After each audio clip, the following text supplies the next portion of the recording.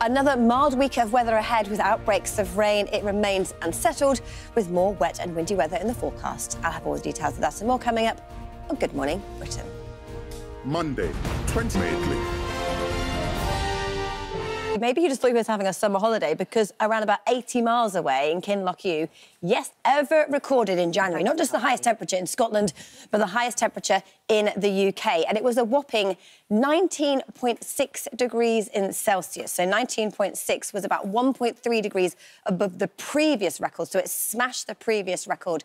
But why did it happen? It's down to this thing called the Föhn effect. And it's basically how air, one side of a mountain is warmer than the other. So air comes towards a mountain. It can't go around it because it's so big, so it's forced to rise quickly. And in doing so, it warms, it cools rapidly, it condenses rapidly, it makes cloud.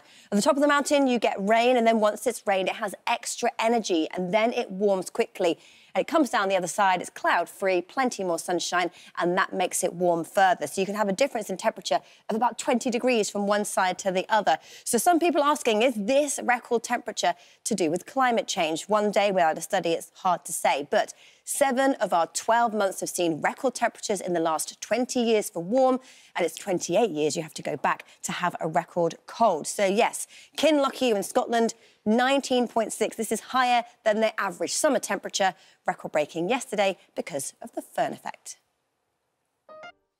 And another thing you'll be looking out for over the next few days is sand from the Sahara, because it is set to move its way towards the UK. The satellite image picks out, you can make it out just here, lots and lots of sand from the Sahara in the satellite picture, and it is all heading its way towards the UK. Sunshine for Scotland and Northern Ireland, but England and Wales to the south and east, fairly cloudy, but yet again it is mild. So what wins out as we head through the next 7 days? So let's take a look at our 7-day outlook, where our weekend is in view. And we start across the north of the UK first of all. So it's Scotland, Northern Ireland, northern areas of England, pretty much leads northwards is where this area represents. This is our average temperature, a little below it for the next few days, but way above average as we head through the rest of the working week. Percentage chance of rainfall across the north of the UK. Well, hit and miss for today. There's that band of rain through northern England, southern Scotland. Drier for tomorrow, but the end of the week into the weekend, it looks set to turn wetter. Fortunes further south for England and Wales for the next 7 days. Well, temperature-wise, we still remain way above average all week long, avoiding those nighttime frosts with largely cloudy skies. Percentage chance of rainfall, well, it will be largely dry through southern areas, but it will also be very cloudy, and later on into the weekend, thick enough for some outbreaks of rain and drizzle. Good morning to you. The weather stays unsettled as we head through this week. Not a washout, not as stormy as it was last week, but we have got warnings in force for today and tomorrow for a band of rain sitting through northern areas of England. And then later on this week, as another low pressure moves in, the isobar squeeze, the winds pick up, so warnings in force for them. But actually, good morning to you. You may well have heard about a record temperature this weekend in Scotland. Kinlochew got to 19.6 degrees Celsius. Let's remind ourselves, it is January. That is Highland Scotland. That is higher than their average temperature for peak in the summer.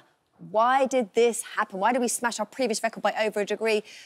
Good morning to you. The weather is divided for today. We have a band of rain for central areas, and either side it is fine and dry. But here's how it looks this morning.